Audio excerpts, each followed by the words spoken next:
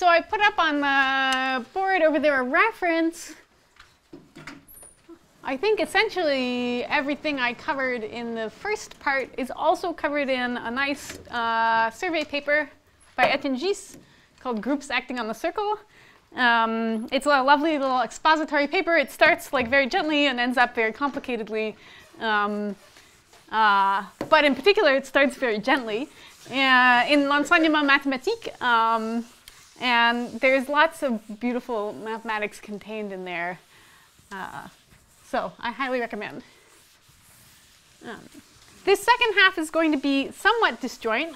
I will use some of what I talked about before, mostly the definition and properties of rotation number. But if you got lost, you can sort of start over right now. And because, you know, sort of for the first half, I was talking about general properties. What can we prove about theorems generally about groups that act on the circle or about particular homeomorphisms? Here I want to prove not a theorem about all the groups that act and what do they have, but about a particular action of a particular group. Okay. So this is the advertised a theorem about surface group automorphism acting on their boundary. And let me start by just describing this. So this is where we are. I want to just draw a different picture of what this action looks like. Okay. So some of you might know that if, say, I take my surface and forget its fundamental group for the moment, I want to look at the mapping class group of the surface. Okay, but I also want to sort of see what happens to the fundamental group, so I'm going to fix a base point. I want things not just up to conjugation, but I want to fix a base point. So this star will be with a marked point. There's a map from mapping classes, homeomorphisms up to isotopy, to automorphisms of the fundamental group, where my fundamental group is now with this base point.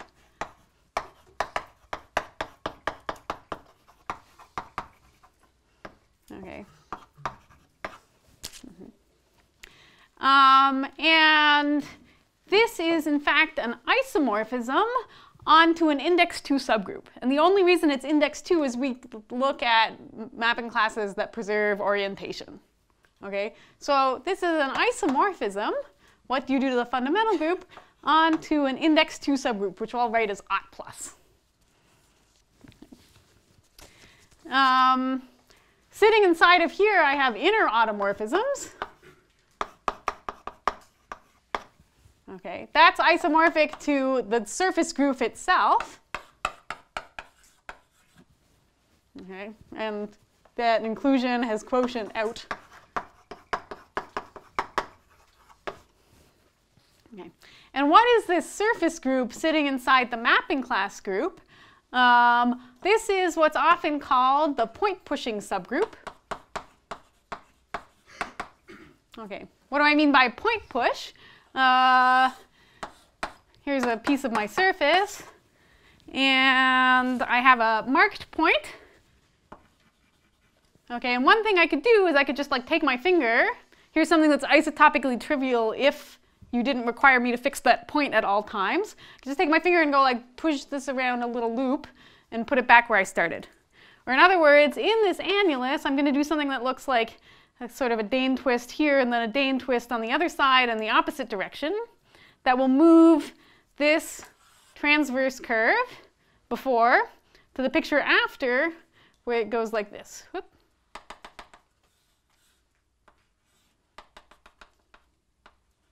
And that's my marked point. Okay. So I know maybe this was a closed curve you drew. Okay. So that was pushing around the curve gamma in pi 1, where gamma was this thing that I pushed my my marked point around. It's a based curve. Yeah. Can you draw as an example where gamma is not simple? Yep. I mean, it's harder to draw a picture of what happens. But I can tell you what the thing is. You do an isotopy of your surface by pretending your surface is made of a very stretchy material and dragging your point along until it crosses over. So here, how would I point push around? Or, I mean, if you really believe that this is a group homomorphism, you can just compose everything out of simple closed curves, concatenated, and you just compose. But this is not what you want. So let's see if I,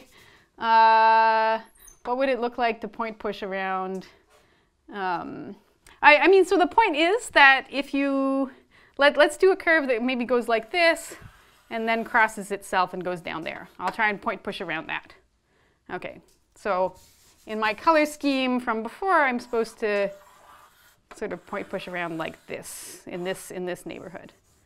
Okay, so I have now my base point's over here. It's a new picture. And I had a transverse thing like this. Okay. And, oh, sorry, if I'm going to go this way, I should be on this side of it. Sorry, I'll be pushing it along.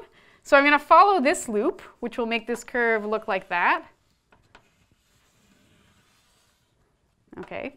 And then I'm going to hit here, and I'll see this other piece that I was crossing, right? So this will now get sort of moved along for the ride. I'll have to have nudged this over. And then maybe I'm crossing this image of a white thing again, and it will continue.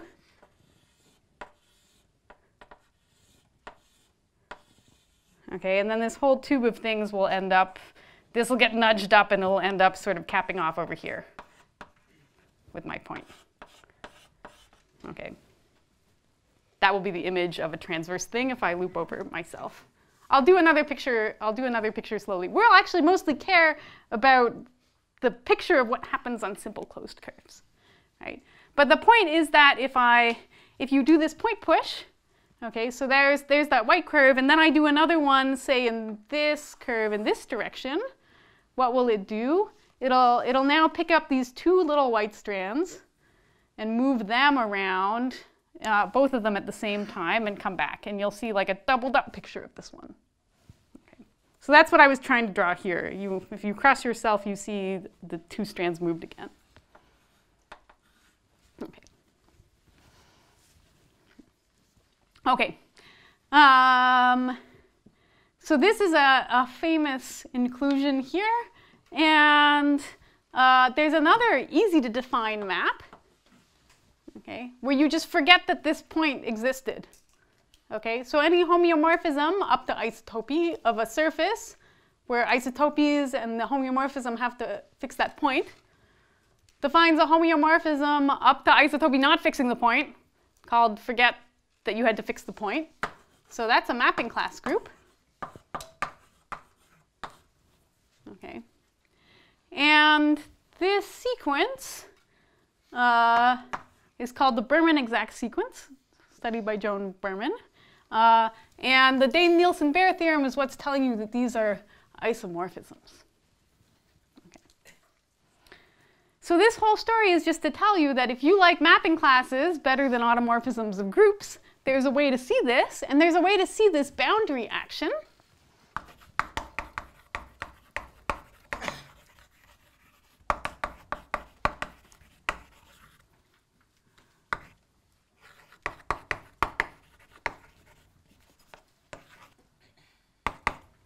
On d aught plus pi 1 sigma g. Okay. And that's as follows. I could fix a hyperbolic structure on my surface.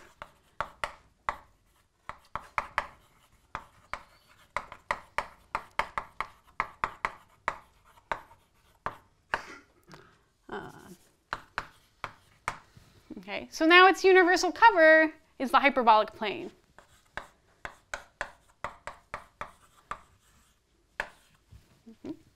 And I can take say the Poincare disk model for the hyperbolic plane as a universal cover. All right.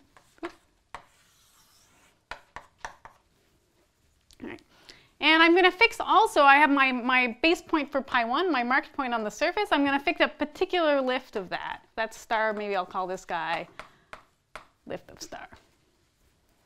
Okay. If I have a homeomorphism of this surface, there is a unique lift of it to a homeomorphism of the universal cover that fixes, if my homeomorphism fixes this point, there is a unique lift of it that fixes my chosen lift of the point. Right? So if f of star equals star, there exists a unique lift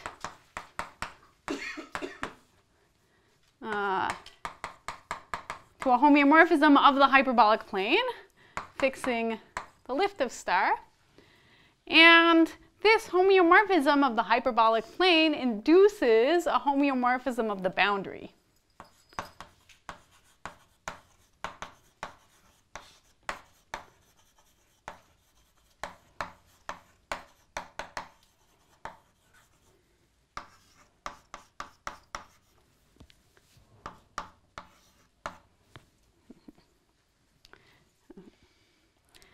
And that map on the boundary depends only on this guy up to isotopy fixing the point. So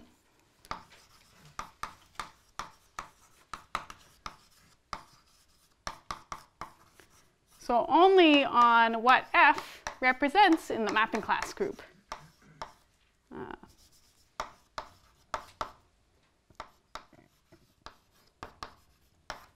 Okay. If I took some other thing that was isotopic to this, I could just lift that isotopy.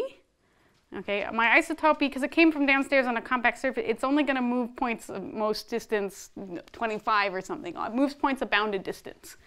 So up here, lifting the isotopy, well, it'll move points around, but each point will move distance at most d, whatever the bound was.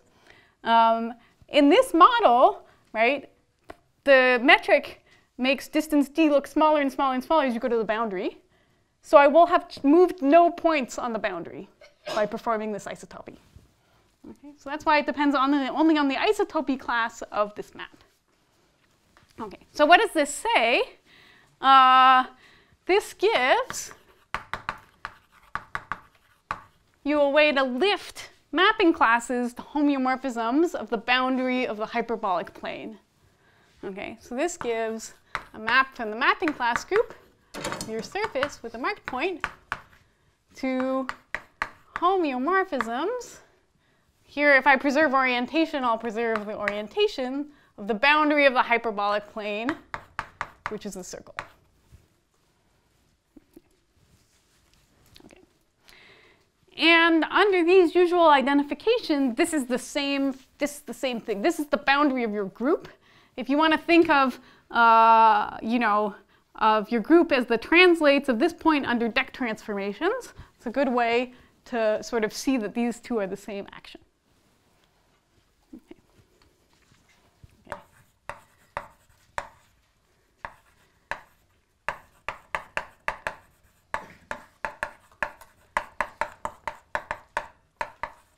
Okay. So you may, as you prefer, think of this in either way you want. I wanted to put them both out there. This also sort of gives you a nice way to see what's happening with the push subgroup of pi1. Okay, so you can see this directly from the group perspective. Or if you see what happens if I push this point around. Okay, well, one way to do that is I could lift this push. And if I lift the thing supported in this annulus, it'll lift to, like, supporting on a bunch of strips, and it'll move this base point over to the next one. Okay, well, that wasn't very good. That broke my rule. I was supposed to choose a lift that fixed the lift of my base point. Okay, so that was the wrong one. I should now post-compose with a deck transformation that takes this back to there. Okay, what's that deck transformation? It's exactly, if this was the axis of that curve, that deck transformation is exactly, its boundary action is the boundary action of that isometry coming from this deck transformation. Okay, so that's gamma, and here's its lift. The boundary action of the push subgroup is just the usual action by deck transformations. Okay, so I will record that for posterity here.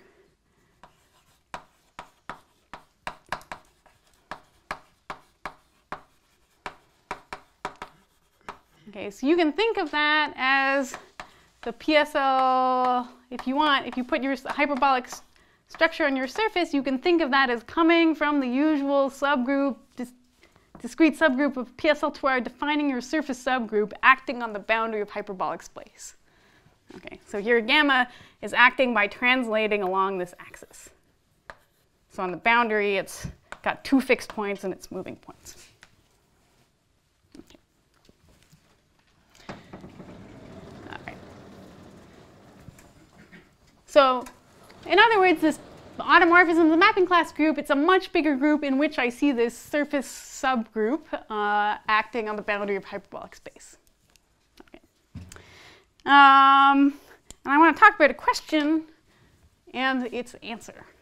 So here's a question that was in a problems list called Problems on Mapping Class Groups, written by Benson and Farb in, I think, 2006.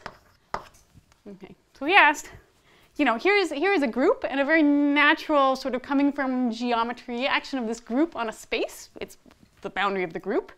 Is this the only way this group acts on its space? So here's the question. Suppose you have an embedding, a faithful action of this group on the circle. So I'll call this a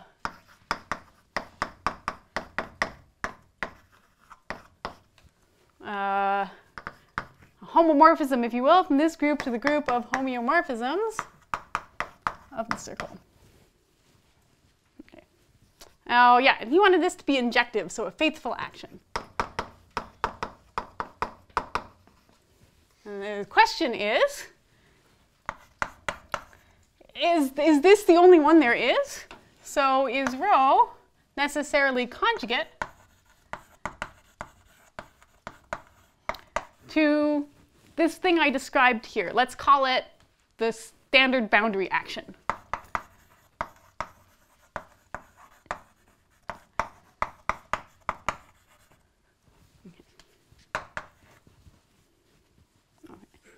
So that is the statement of the question.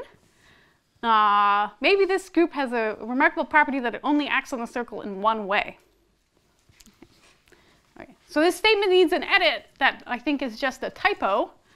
You can do something silly to any group acting on the circle. Okay, and this is not just conjugacy, but something called semi-conjugacy. Yair-Minsky's picture of replacing an irrational rotation with this thing where you thicken some points and whatever, and you get something that's no longer an irrational rotation, there's an invariant Cantor set, is an example of a semi-conjugacy. In general, you can imagine a picture where if you have a countable group acting on the circle, and you look at the orbit of a point, you can just enumerate this orbit. Okay, I don't know, x1, x2, x3, whatever. You replace point xi in your circle with a little interval of length, I know, 1 over 2 to the I. Right? That'll give you a bigger circle, diameter 1 bigger, okay? And it tells you how your group is still supposed to act. You permute these intervals, right? Just as you were moving the point. Move one to the next by like an affine, the unique affine map. That'll give you an action that's not necessarily conjugate to the original one. If the original one had dense orbits, now this one is in like case 3 where there's no longer all orbits dense. I have this interval that goes along forming the complement of something that will look like a Cantor set. Okay. So there's a trick that you could do called semi-conjugating that I don't want to worry about too much, but it's how you move between the Cantor set picture and the non-Cantor set picture. You can go back and forth. Okay.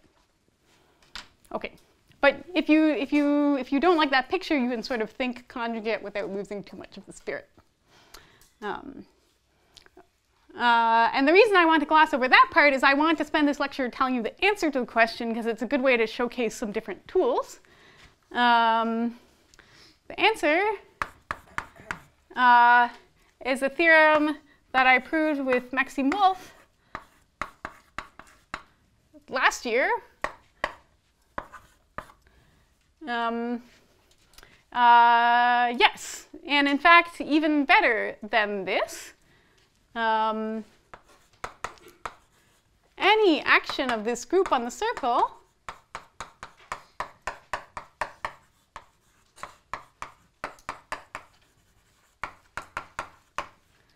is either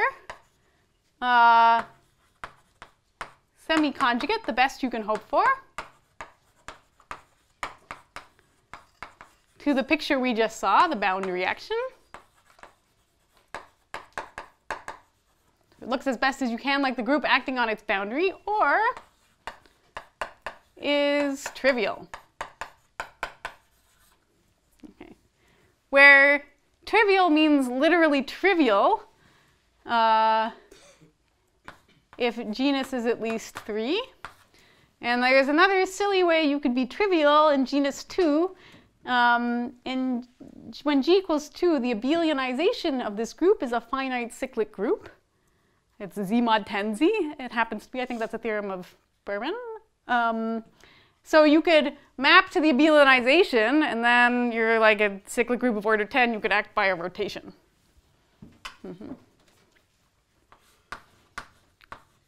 So for G equals 2, can factor. It is non-trivial to show that the abelianization is that.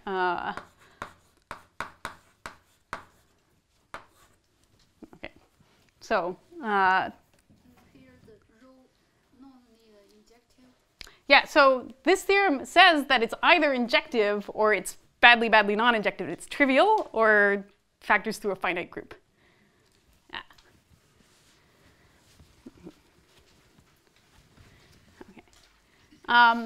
And I want to just spend this whole time sort of outlining all the steps in the proof because it shows you how to use a bunch of the basic techniques that we used before.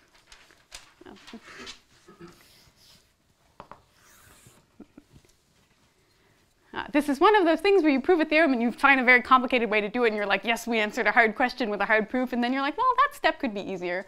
And you sort of clean it up and you're like, oh, that only is like a very basic fact. And then you're like, well, what about step 2? Like, oh, actually, you know what, that wasn't so bad either. And at the end, it's something that like, you know, is, I think, appropriate for this mini course and a good way to teach people about how to understand groups that act on the circle.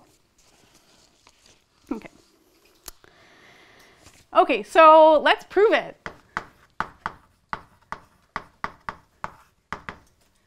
Okay.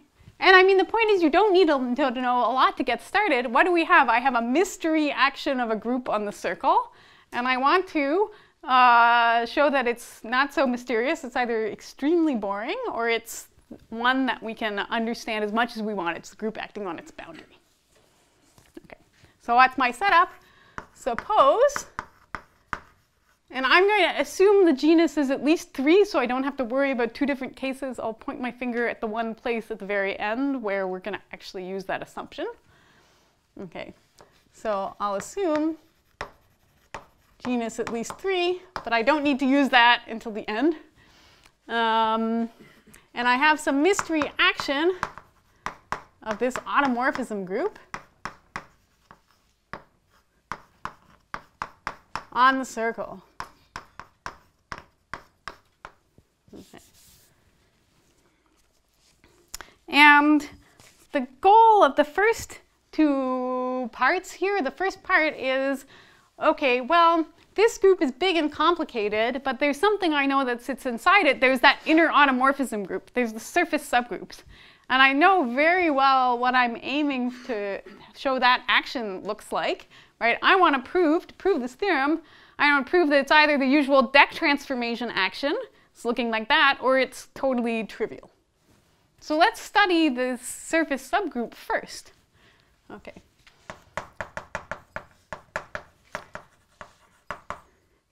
So the restriction of rho to my surface group. Okay. That's the inner automorphism subgroup. Okay. And what I need to prove some fact. I'm going to try and prove some facts about this. that show it looks either like it's trivial or it's like the usual one. Okay. Well, one property shared both by the completely trivial everyone's the identity action and the usual boundary action is that these push or deck transformations they all have fixed points. In PSL2R, they're all hyperbolic transformations, and in the trivial action, they're trivial. Okay, so our first lemma is to say that, hey, like that's true even under the mystery one.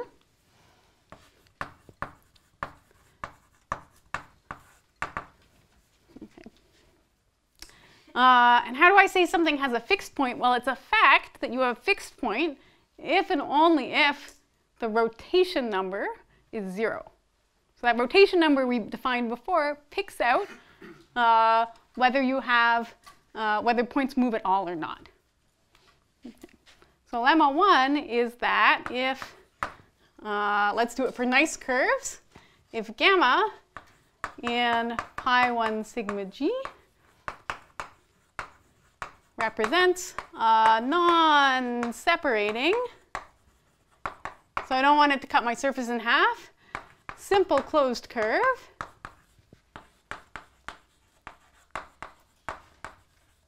Okay. Then, well, gamma is supposed to act on the circle in some way. That's some homeomorphism of the circle. The lemma says its rotation number is 0. Okay. That's certainly true for things that do nothing and for hyperbolic, for the usual boundary action. Okay. All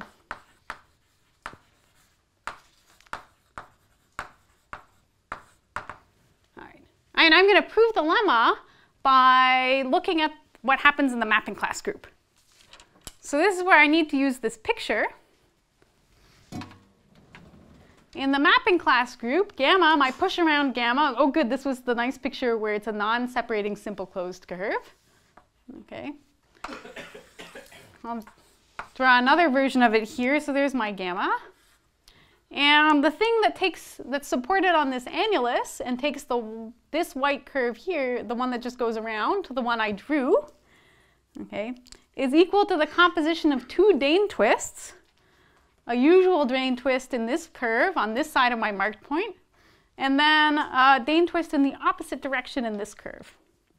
Right? A usual Dane twist in this curve takes this arc to something that looks like up, right? And then one going the opposite way will take the other half of this arc to one that looks like the mirror image of this. So like this around and then here. And that's exactly the picture I had drawn there. Okay, so the point is that I can write gamma in the mapping class group, which is the automorphism group of my surface group, as a composition of two Dane twists. Let's call it twist 1 and twist 2, where the direction of twist 2 is the opposite. Okay, so I'll pretend twist 2 is going the usual way, but I'll write it with an inverse. Okay. And in the mapping class group, these Dane twists around simple non-separating simple closed curves are conjugate. Okay. Where T1 conjugate to tau 2. Mm-hmm.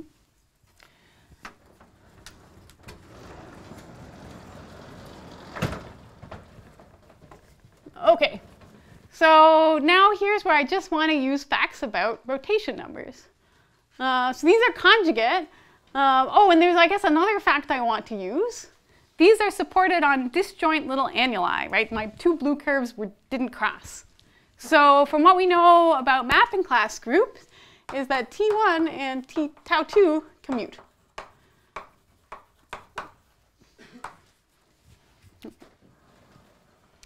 Okay, so now let's try and study what this looks like for rotation numbers. So that means rho of gamma is rho of T1, T2 inverse, which is rho of T1, rho of T2. This is a group action composed with rho of T2 inverse. Great. And so the rotation number of this circle homeomorphism is equal to the rotation number of these because they're the same thing. Oh, but they commute, and rotation number is a homomorphism on abelian subgroups exercise. So this is the sum of these two. Oh, I don't know why I switched to a color.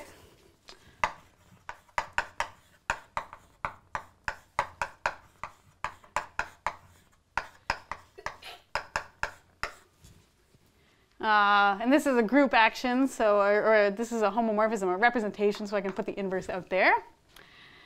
Oh, and homogeneity of rotation number means the rotation number of the inverse of something is the minus of its rotation number. So I can take this minus and move it over here. Okay. So that was homogeneity. And now what else do I have? Oh, I have conjugacy invariance. That was also on my list of properties. That follows easily from the definition. So this number and this number are equal because these two elements are conjugate. They're conjugate of your group, so in particular they're conjugate as homeomorphisms of the circle. So this is 0. They just completely cancel by conjugacy invariance.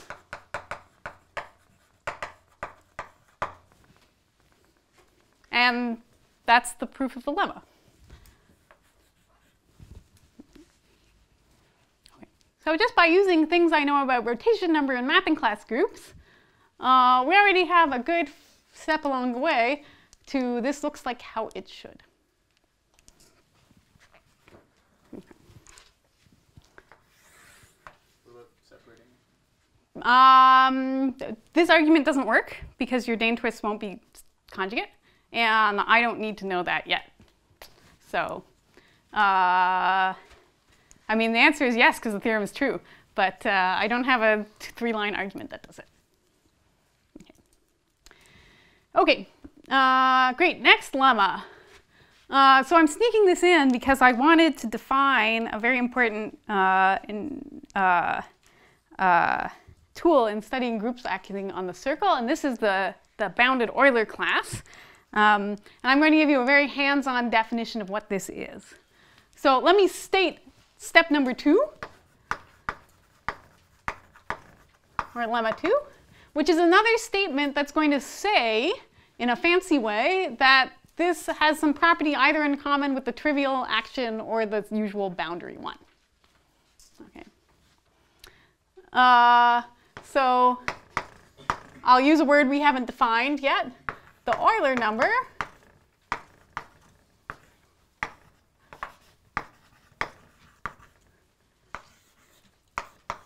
E of this action of a surface group, okay, is either 0, this is what the trivial action would give you, or up to sign the Euler characteristic of your surface, 2g minus 2. This is what the usual boundary action would have. And now I will tell you what this Euler number means. Okay. So postpone proof for a definition. And I'm going to give you not the usual definition. So you may have not, even if you've heard this word before, you may have not heard it. But one I particularly like, and actually I learned it out of this way of thinking of it, out of a paper of Anna Wienhard's on the higher Teichmuller theory of all things, where they study actions of surface groups. So this is, I'm sure other people have shared this perspective, but that's where I happen to learn it. Okay. So this definition is for an action of an arbitrary action of a surface group on the circle. Okay. Suppose so forget I was this row from before, just some other row, action of a surface group on the circle. Okay. All right, I'm going to take a pants decomposition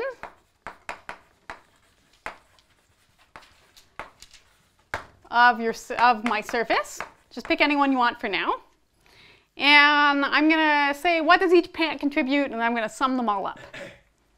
Okay. So for a pant, Okay, so here's my pants.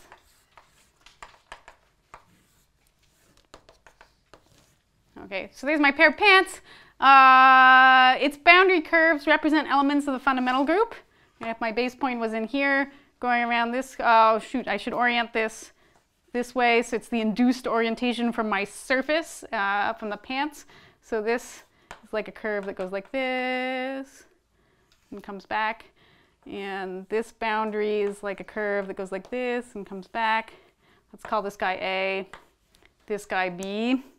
And then my induced orientation here is this way, right? Yes.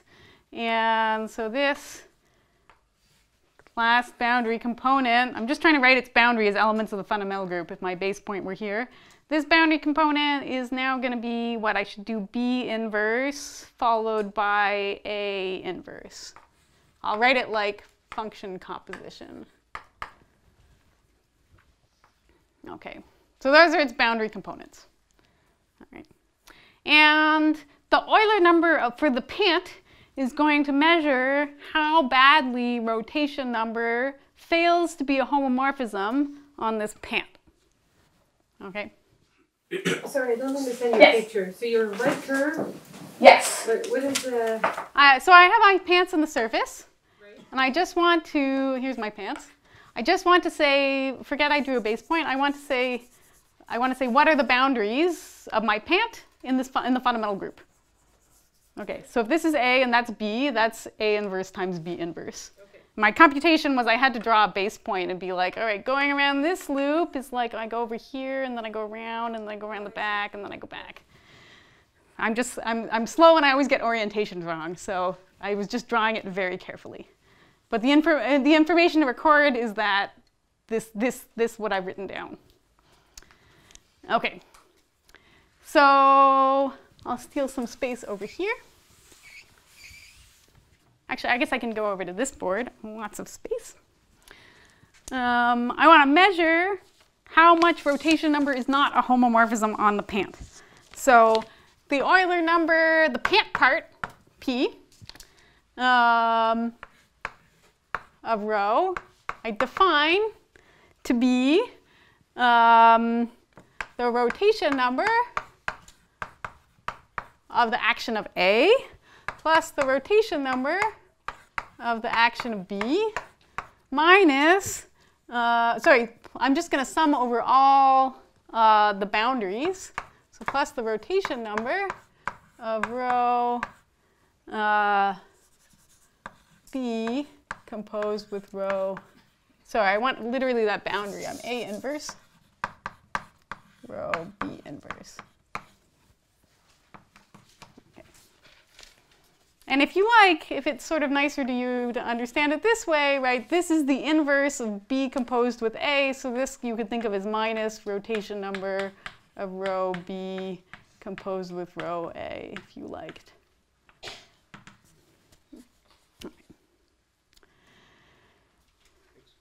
Yes? How is this independent of your choice of pens? Well, I haven't even told you that you have to sum them up yet, but yes, okay, that's one of your exercises, is to show by elementary pants moves that my definition is going to be independent of choice of pants. All right, but there's another problem I have to fix here, right? These are all things mod z, and I actually want to get a real number. So I'm going to just lift these like we did to the line and take their lifted rotation numbers.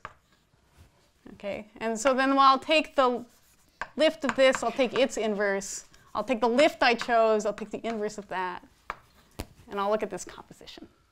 And here it's easy to check on this level that the number you get here is independent of choice of lifts. If I move this by an integer translation, I change its inverse by an integer translation in the opposite direction. So I would add 1 and I'd minus 1. Okay, so this thing I've got is well defined.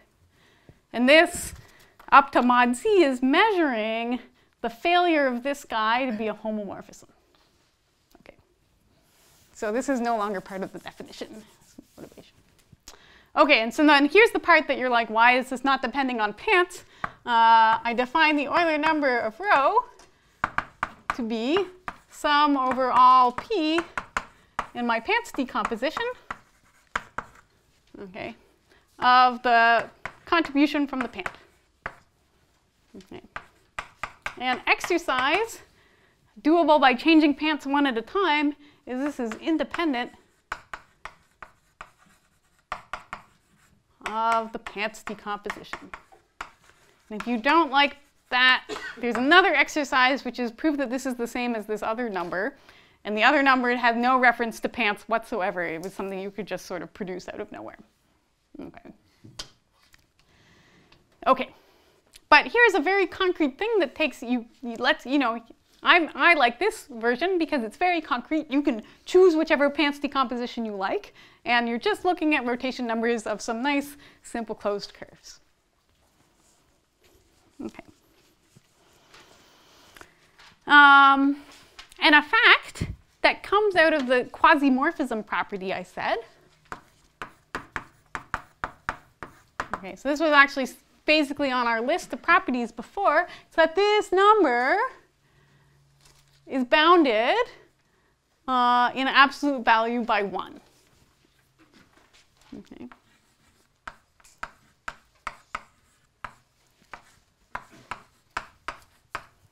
So this is a property I called before called quasimorphism.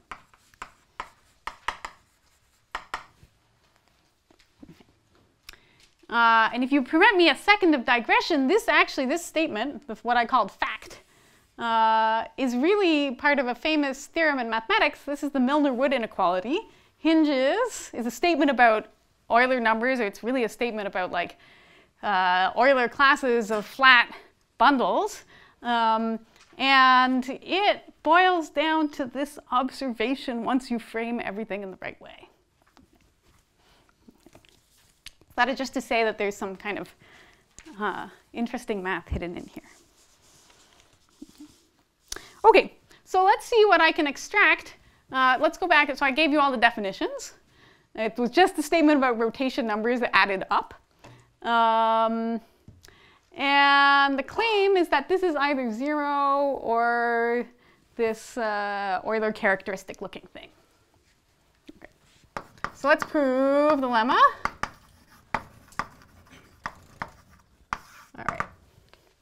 All right, and at least to sketch it. So I can choose whatever pants decomposition I want after you do your homework. And I'm going to choose one that looks like this, like a really nice looking one. This is my surface. I'll draw it in kind of a round way. And I'll put pants curves like this. All right, so that all my pants look the same.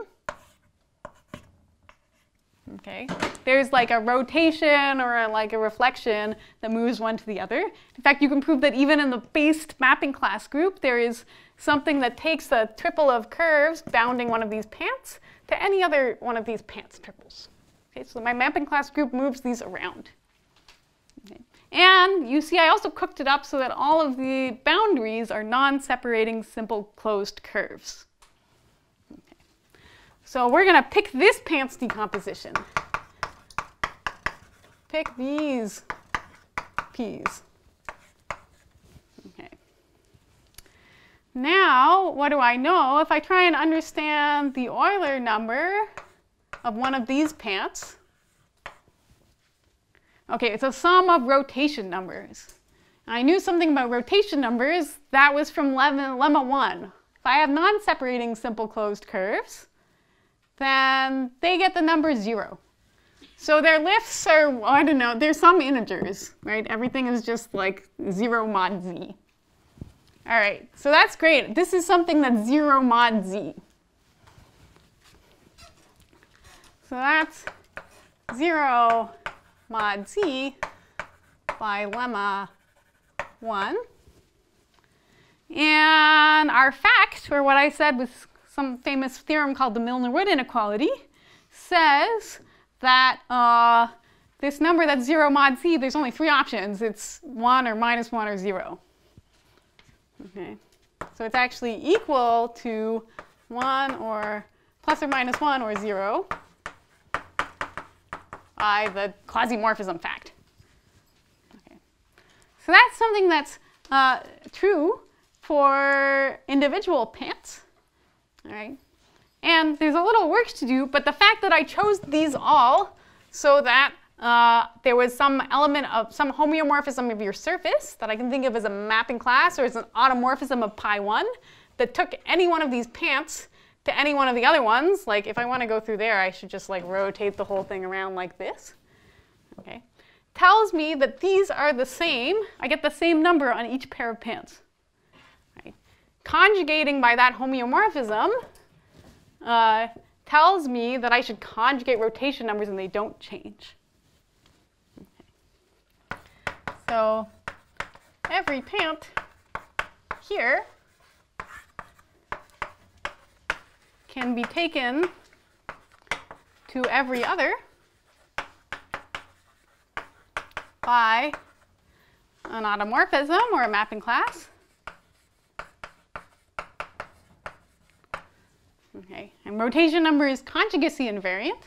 So you get the same value on each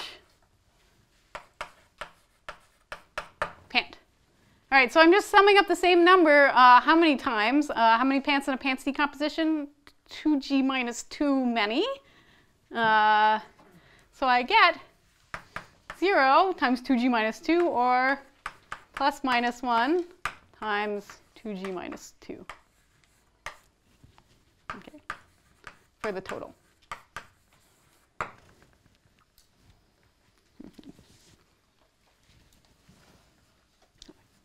I'm going to switch these boards a little bit.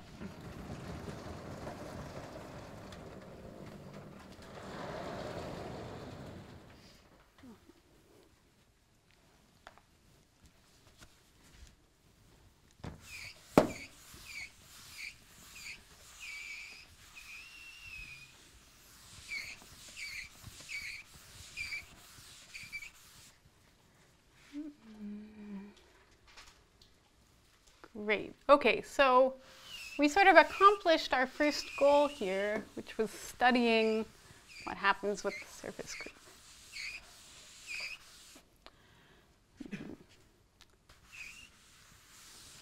That was still a setup for my proof. I'll keep it there. Okay, so the reason this Euler number, I just told you some recipe that you don't even believe me is well defined because it depends on the pants decomposition, except I swore to you that you didn't. This number that takes an action of a group on the circle, the surface group, mind you, and spits out a number, is an amazingly rich invariant. And here's one theorem that I'm going to quote that tells you how much it just knows. Okay, so if we're in the case where the surface group, the Euler number of your action of the surface group, the one I was thinking of, the one we had, but this is true for any action of a surface group, if it agrees with the Euler characteristic of your surface, it turns out that's as big as it can possibly be. Okay. Then there's a theorem. So maybe I should state this is the theorem.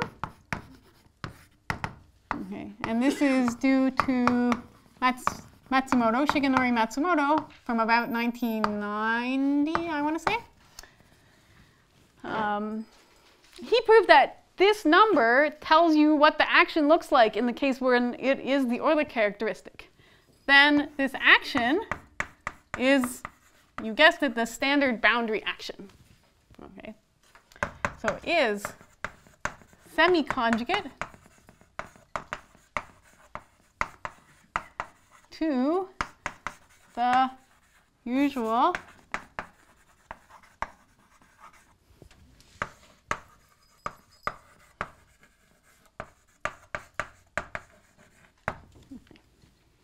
and somehow secretly what's going on in his proof of this is he wants to kind of recover where, he wants to recover the fact that you were a surface group acting like by deck transformations on the boundary of hyperbolic space.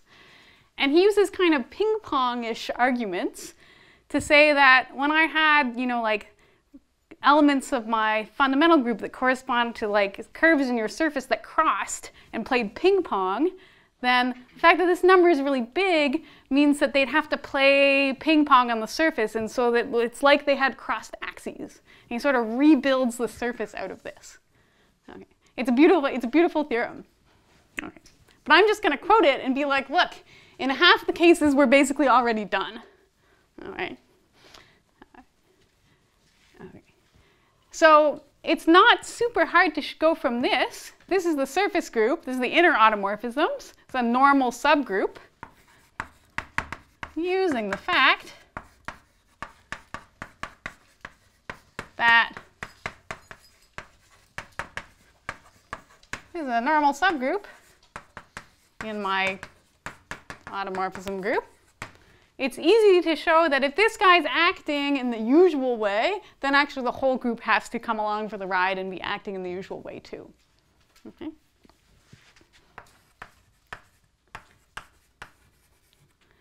Olive wrote not just the restriction to this normal subgroup, but the whole thing is the usual bound reaction.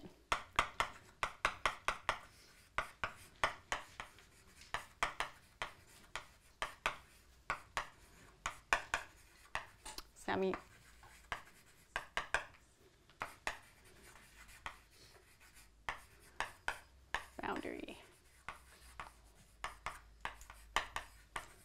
Okay, imagine for a minute that it was actually genuinely conjugate, not semi-conjugate. Then this means that everyone in pi 1 sigma g is acting with like, source sink dynamics with an attracting fixed point and a repelling fixed point. Automorphisms of the group have to, an automorphism will send some element of fundamental group to another one. So I know where this point, where its attracting point went. It went to the attracting point of its image under that automorphism. That's enough to determine what you do, I guess, on a dense set, all of the attracting points. So that determines what your whole action is. And that's the kind of argument you use here. Okay. Okay, so we just won. Yay. Okay. All right, so we only have one more thing to do, and then we proved a whole theorem, right? We want to know that if I get 0, then my action is trivial.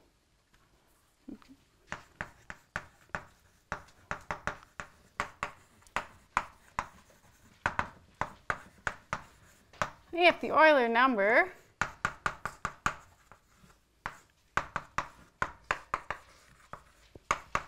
then trivial. Okay. All right, and this, for this, I'm just going to enlarge my surface group a little bit. My surface subgroup, the inner automorphisms, sits in as a finite index subgroup of some slightly bigger group of automorphisms, which I can realize as the fundamental group of a hyperbolic orbifold, if you like. Okay. And specifically, for this, I'm going to study instead a subgroup of that I'll call delta. Okay. And I claim there's one that has the following presentation. It's going to look like the fundamental group of something that's a sphere with 4 cone points. So I'm going to get all geometric topology on you for a second, so hang on for the ride, of order 2, 2, 2, and 2g. If that doesn't mean anything to you, I'm going to write down a presentation for it. So this is generated by 4 things, where a squared equals b squared equals c squared equals d to the 2g equals the product of all of them. And these are all just trivial. Those are your relations. Okay. So this, you can show, sits in this automorphism group. You can think of it as coming from special finite order symmetries of your surface, if you write your surface in a particularly nice geometric way. And it really is a finite extension of the surface group. It contains the surface group with finite index. You can write a surjection of this group to the dihedral group with 4G elements that has as kernel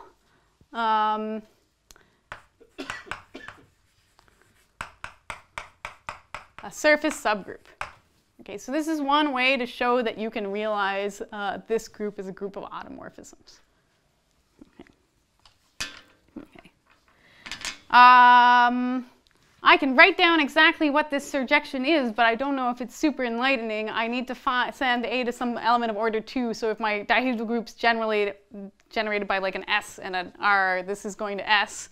This order 2 G1 is going to R, and these go to other reflections that you cook up so that their product is the identity. All right, so you can press me to write down exactly this before, but trust me, we've worked out the details. This contains a surface subgroup with finite index. Okay. And the point is that groups of this form, okay, also get Euler numbers, and the Euler number is multiplicative under covers. Okay. If you're good at orbifolds and orbifold fundamental groups, this is a sphere with 4 special points, so its fundamental group has A and B and C and D are corresponding to loops around these points. Okay. I can make a pants decomposition of this guy by slicing it like here, and use the same kind of recipe to get an Euler number. Okay. So if you don't like that explanation, you can just accept as fact that Euler number applies to, with the same kind of formula, to actions of these kind of groups too.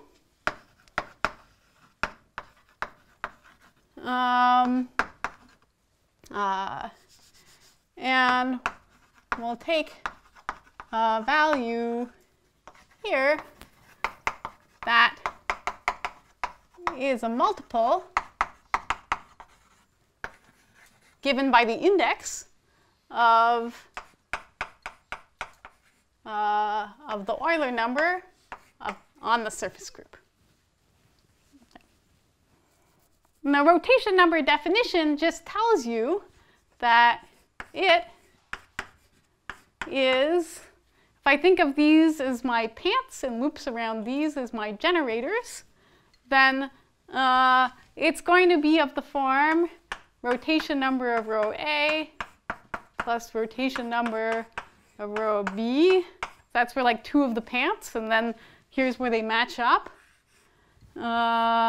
So I'll get a rotation number of row of C and a rotation number of row of D. And I didn't take any lifts or anything, so this is just like plus some integer is the best I can say. Okay. But it's always of this kind of form. Okay. So it is of the form this. All right, from the same kind of definition. Great. Okay, so let's see. I know some things about these guys. Namely, this is order 2, and that's order 2, and that's order 2. Okay, and so these all have to look like literally rotations of order 2. So this, oh, let's circle with the color. This, and this, and this are all elements. They're all half integers. Okay, or maybe they're 0 or whatever, but they're all in half z. And I guess this one is too. It's an integer. It's also in half z. Okay. So the only way that this guy is supposed to be a multiple of this, what I mean, the remaining case with this guy, where this is supposed to be 0, I know that 0 is equal to some half integer plus, I guess, the rotation number of row of D, whatever that's doing. Okay. Well, this implies that the rotation number of row of D must also be a half integer.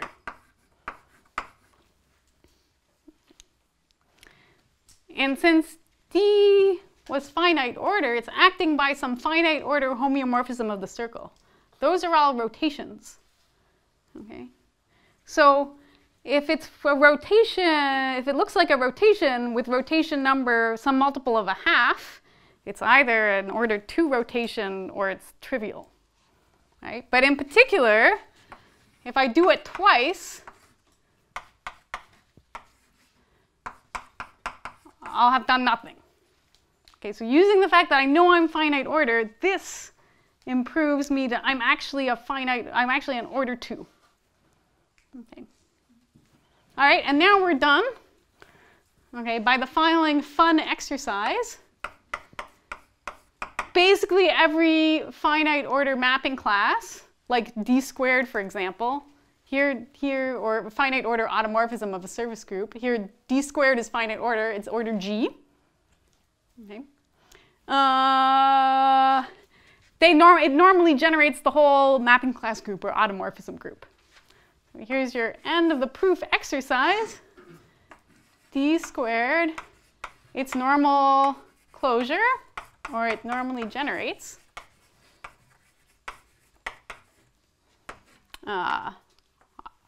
or you can write mapping class. Maybe I'll write mapping class because it's more suggestive for how I think about proving it. So what did I find? I found something that normally generates the whole guy in the kernel of my action row, so the whole thing must just be trivial. And that is how you end the proof, modulo exercise. All right, so that was a lot, but I wanted to sort of outline how one goes about proving a whole theorem using some of these techniques like rotation number. This particular exercise is not on your sheet because it's about mapping classes, not about circle homeomorphisms. But if you like mapping classes better than that, I won't be offended if you decide to prove this one. Thank you.